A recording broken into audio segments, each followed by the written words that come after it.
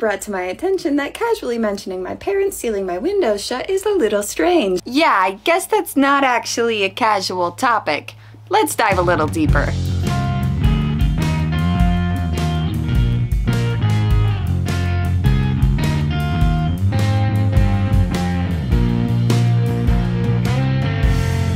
I am a gentle parent, or so I've heard. I never actually heard the term until I started talking about parenting on the internet. I always just parented intuitively. It never made sense to me to yell or harshly punish kids to try to teach them. I certainly struggle to learn when I'm feeling stressed out or unsafe. When I had kids and I look back to how I was raised, I didn't have a lot of positive parenting examples to build on. What I did have was a plethora of parenting behaviors that I was never gonna repeat. We hear a lot about breaking the cycle and generational traumas, but we don't often talk about the different ways to do it. Parenting our kids in a radically different way than how we were raised is difficult, and I think we need to talk about it.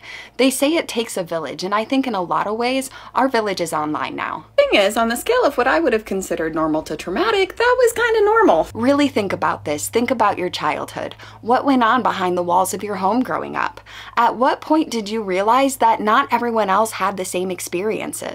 For young kiddos especially, their normal is just normal. They have no outside perspectives, nothing to compare it to. If they're experiencing it, they might think everyone's experiencing it. I don't think it occurred to me just how different and actually wrong things were in my home until I was in middle or high school. I learned to stomach the trauma because it was my normal. If I imagine my kids going through some of the normal things that I did, it turns my stomach. Our kids don't get to decide how we parent them. We make decisions that they have to live with. I think a logical question to ask here is, why did they seal my windows shut? Yeah, I still think that's a logical question. If someone told me that, I would also be asking why. They found out I'd been sneaking out. A lot. That was a summer filled with incredibly risky behavior and incredibly poor mental health. I didn't understand what was happening to me or why I felt the way that I did. I was reacting impulsively to those feelings as a way to try to feel better, as a cry for help. After hearing the reasoning, if you think the response was valid, I want to tell you why I disagree. When my parents found out I was sneaking out, they never took the time to ask me why or talk to me at all. It was immediate anger and punishment. There was no, why is this behavior happening so we can try to solve it? It was just, this behavior needs to stop this instant by force. I'm so mad at you. You're losing everything that has ever brought you joy, which did not help me feel better, and I just got sneakier. This absolutely influenced my parenting. When my kids make a big mistake, the first thing I do is take a moment to calm myself down. If it's not an emergency, we don't need to respond right away. And when I do respond, I try to do so in a neutral way, focusing on my child and their behavior instead of my feelings surrounding it. If we can find the root of the problem, we can try to solve it. And if we solve those issues, we're gonna help to change the behavior. To be clear, the reckless decisions I made as a teen still give me anxiety to this day. Now that I'm in trauma therapy, I've learned that those behaviors were a textbook trauma response for teenagers. Turns out trauma symptoms present differently for different age groups.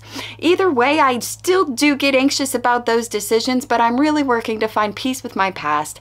And I'm trying to make sure that I raise my kids in a way that their worst teenage decisions aren't life-altering. I've reflected a lot on my childhood, both in trying to heal from it and do better for my kids. I've spent a lot of time on this, and I'll continue to. When I was a kid, I didn't want kids because I didn't want anyone to feel about me the way that I felt about my parents, and I didn't want to make anyone feel the way that I felt.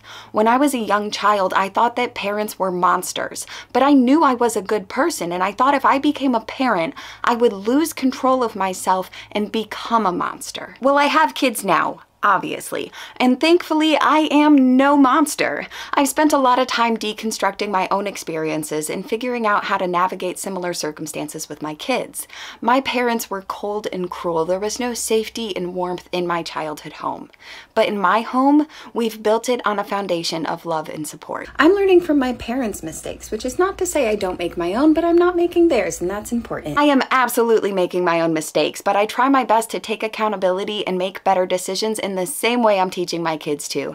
There's no do as I say, not as I do here.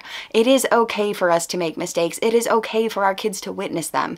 It's important for our kids to see us make an honest effort to make positive changes. One of the things I realized was that my parents took a reactive approach to parenting, where I find a proactive approach to be more beneficial. One example of how my approach is radically different than my parents' approach is in regards to school. Missing assignments. When I was in high school, I'd missed a bunch of math assignments because I missed a few days of school, I didn't really understand the concepts, and I was depressed. When my mom found out about this, she showed up at my lunch period and screamed at me in front of all of my peers. Then I was grounded and had all of my privileges taken away. Surprisingly, this didn't help me learn math or improve my mental health. When my kid missed assignments from missing school, I talked to her about taking a proactive approach and asking her teacher for the assignments and for extra time to complete them. I asked her if she needed extra help. I sat with her while she completed those assignments and made sure she took small breaks when she was getting stressed out. She finished the assignments, turned them in, got back on top of things, and felt confident about it. The only feedback I got from my parents was negative and discipline and punishment. My parents were always angry. That's how I remember them. They didn't take time to have positive time with me. But if I messed up or they thought I messed up, that was bad for me. I would get a lot of negative attention. So I'd keep my nose down, keep to myself, and try to hide everything from them just in case I was messing up and didn't realize it. Growing up in a horrible environment led me to make horrible decisions. I wasn't sneaking out because I was happy at home. Kids aren't always going to make logical or reasonable decisions.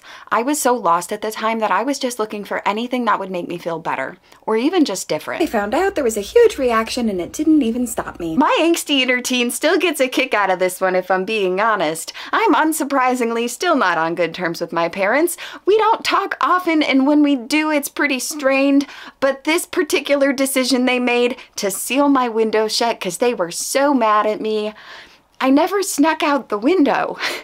I used the back door, and I know it's not funny, but it's kind of funny to me. Trying to fix a problem when you don't understand the cause isn't likely to produce a good solution. Why? Our kids ask us why 1,000 times a day when they're little. When they stop asking why as much, I start asking why more. I want to understand the way they think about things, the reason that they make the decisions they do. Getting to know my kids better helps me parent them better. What could my parents have done differently? Well, we don't have time for that specific list, friends. I have time for it now. I even checked in with my brother so we could compile a non-exhaustive list. They could have taken the time to talk to us and connect with us in a positive way. They could have taken an interest in our interests and hobbies and gotten to know us as people. They could have cared more about us than the way we made them look. They could have made sure that we were healthy and fed and taken the time to learn about what foods we liked and didn't like. They could have cared about our friends or even let us have friends. They could have not left us alone for hours and hours on end from a young age. Latchkey kids, they could have taught us anything useful for our adult life. We're talking cleaning, self-care, money management. They could have not talked badly about each other to us as if we were their therapist. They could have not said hurtful and harmful things when they were angry. They could have supported and encouraged us in a positive way at all. They could have taken mental health issues seriously, made sure that we were safe both physically and mentally, given us a safe place to be ourselves, and they could have just not hit us. That one seems pretty simple, honestly. I'm just gonna stop the list there. I think you get the point. For this specific thing, they could have made sure my basic needs were met and that I was feeling loved and supported at home. Unpacking my parents' behavior has helped me to become a better parent. Taking the time to think, what did my parents do wrong? What could they have done better? Gives me an opportunity to do those things better. Then I take it a step further. These are the things that I won't do with my kids because of my childhood, but my kids aren't me. So what other things can I do to meet my kids' needs based on who they are as individuals? This plays into a bigger picture of taking mental health seriously. If you've been on my channel for any amount of time, you've heard me talk about mental health, and I'm gonna keep talking about it. When I was growing up, mental health was much more stigmatized. My parents felt shame about their kids' struggles. They didn't want to help us because of how it would make them look. They didn't want to help us because they didn't think it was possible for us to actually be struggling in the way that we were. What do you have to be depressed about? Oh, you think you have it bad? You have no idea. No amount of get over it is going to cure mental illness. Kids can have mental health problems and they can be genetically predisposed to them. I check in with my kids' mental health as often as I make sure they're feeling physically okay. Breaking the cycle isn't just about the decisions we make when it comes to discipline. There are so many layers to unpack. Just before, I had gone through one of the most traumatic events in my life that I'm still healing from because I didn't get help till I sought it out myself. I've been on a long journey of working on my mental health, and finally at 30, I have solid treatment and feel legitimately hopeful. I will never leave my kids feeling hopeless, but I also also think it's important to note that trauma is trauma, and kids can have trauma that has nothing to do with the way they're being parented. One of my kiddos is medically complex and has trauma from all the medical procedures and surgeries. We keep that in mind as she grows because unresolved trauma can lead to a lot of issues. I've always heard that kids are resilient, and while I believe that to be true, I don't believe that resilient means unaffected. One of my favorite lines from one of my favorite poems from one of my favorite poets, Andrea Gibson, comes to mind. Resiliency itself is an awful thing to grieve. I understand this line to mean that it can be so hard to cope with the things that we had to endure, even though we got through them. I wasn't a bad kid. I was hurt and I didn't know what to do with that. Kids may know they're not feeling okay, but they may not have the language to explain it. As a parent, I open the communication and leave room for them to explore their feelings. One time my daughter told me she was stressed, so I asked her for the feeling under the stress.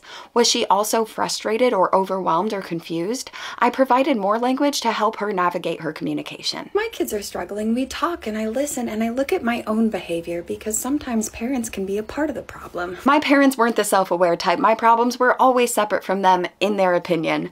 I use my parents' failings as an inspiration to do better for my kids, with the understanding that I'm still gonna make mistakes, that even if I'm trying my best and have the best intentions, that I might still cause harm.